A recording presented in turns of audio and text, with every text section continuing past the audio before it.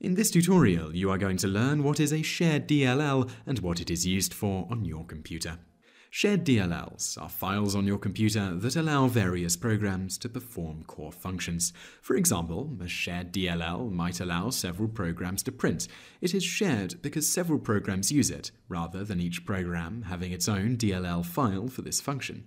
This not only means that they require less space on the computer, but it also means that the computer's interface has consistency.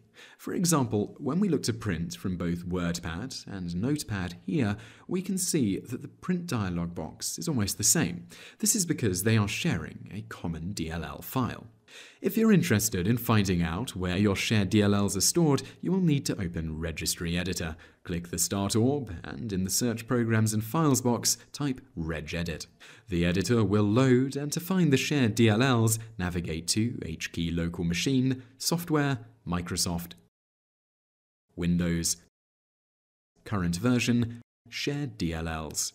On the right, you will see a long list of shared DLLs, and unless you really know what you're doing, do not edit any of these entries. They might be vital to your computer running properly. Back before disk space was plentiful, shared DLLs were a good way of saving space. Today, however, they are insignificantly small.